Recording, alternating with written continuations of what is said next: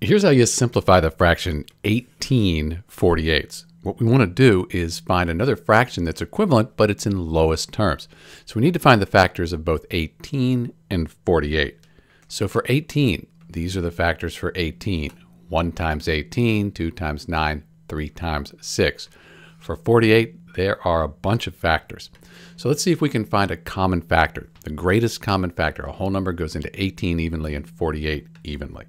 So 1, that's a common factor. 2 is a common factor. 3, and then 6, that's a common factor. 9 is not, and 18's not. So it looks like 6 right here. This is the greatest common factor. So let's divide 18 by 6. That gives us 3, because 3 times 6 is 18. 48 divided by 6, 8 times 6 is 48. So we end up with 3/8. So when we simplify the fraction 18/48, we end up with 3/8, and this is in the lowest terms. These are equivalent fractions. They have the same value. It's just that 3/8, that's the simplified form of 18/48. It's Dr. B. Thanks for watching.